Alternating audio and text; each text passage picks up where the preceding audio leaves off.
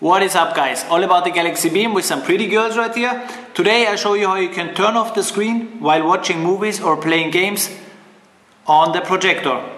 This was possible in Gingerbread, but not anymore in Jellybean. Like that you save a lot of battery because a turned on screen uses most of your battery life. So I tried many methods, but this one finally worked, so see you soon.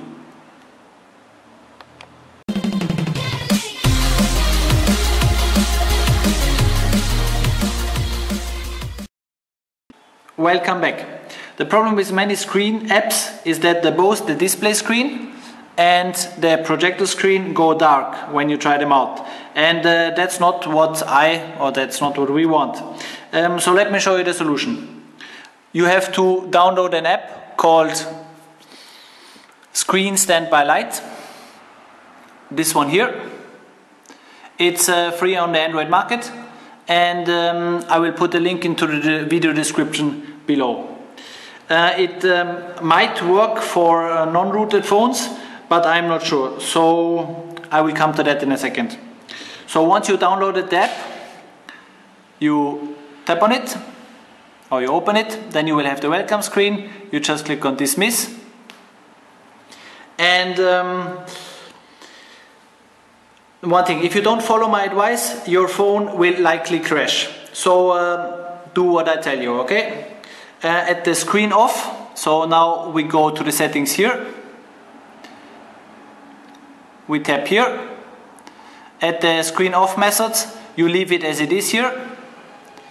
And as I mentioned before, non-rooted users, if you don't have root, you could try and tick this box, and at the effectiveness you change it to 0 because you want that the screen goes totally off.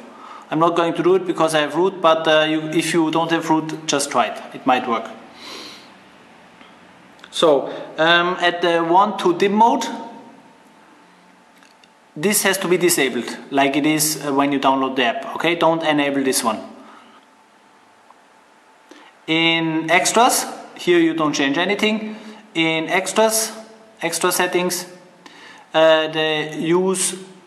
this one has to be turned off, and the handle auto brightness is ticked off as well.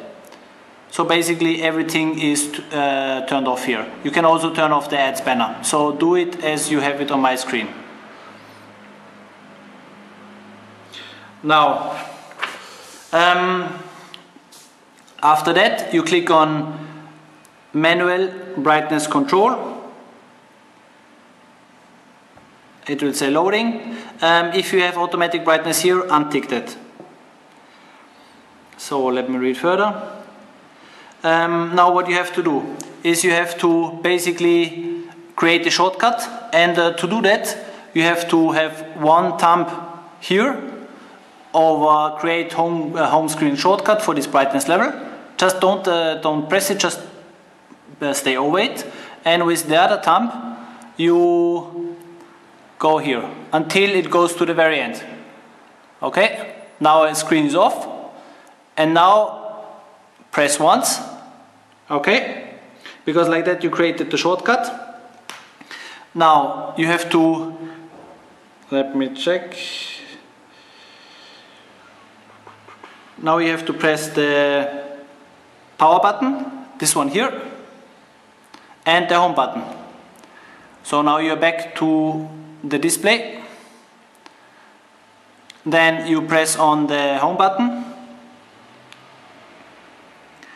and you see we created a shortcut with 0 brightness here.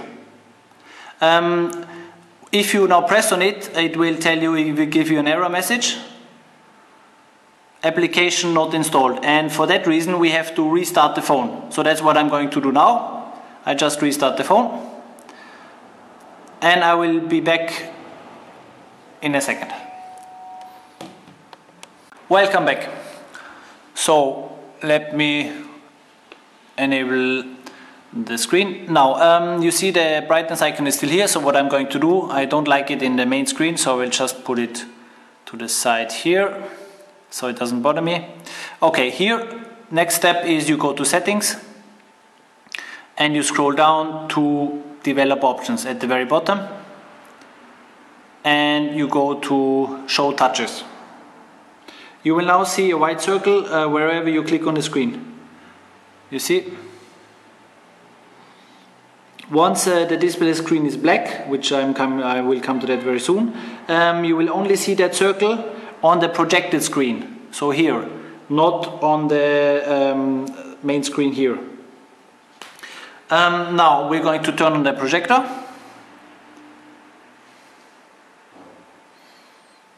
Did I focus? Yes.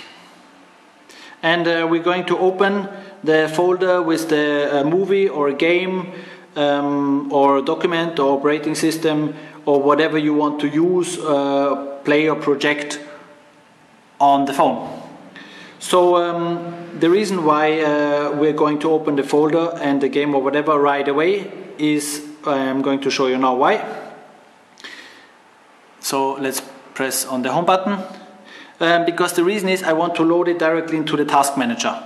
So let me show you an example. Yes. So my files, all files. Let me just go into videos. Okay. So I am going to press the home screen again. I loaded it now into the task manager. As you can see here, it's in the task manager. And I am back to the home screen, and now I'm going to press on zero brightness, the shortcut icon that we created. So I'm going to press it, and you can see the screen totally turned off. But the good thing is that we don't see it here, but when you flip it, the projector is still on, and when we touch it, you can see that's our touches. So that's what I mentioned before. Now, the point of loading the task manager is that, for example, if you want to open, let's say, my files again or whatever, and you did not load it to the task manager, it can be a bit tricky to find it, because sometimes you accidentally press it too much and you would move it. So that's why I loaded it already into the task manager, and like this I can navigate easier with the touches. So, because the way I use it is I just press on it and I go around, right? For me this is easier. So let's say I want to play the movie, so I just go to the movie and then I tap on it and then I just go there and I play it. Okay? So, okay, let's quickly do that. Let's say the BS player or the video player, whatever. You need a little bit of practice, but you will understand that it works. And as you can see, the screen is totally off. But you can see still the touch input. Okay? Now let me turn this off. Go out from here. And if you want that the screen turns back on, give me a second. So once you finished what you wanted to do, or as I said, you want the screen to go back on, then all you need to do is you press the power button. So let's do that now. We press the power button and screen turns off, the projector turns off, and the home button. Okay, and like that you will be back to normal. You see, and it worked fine. Now you can just, if you want, after you finish the movie or whatever, the game, you just do that.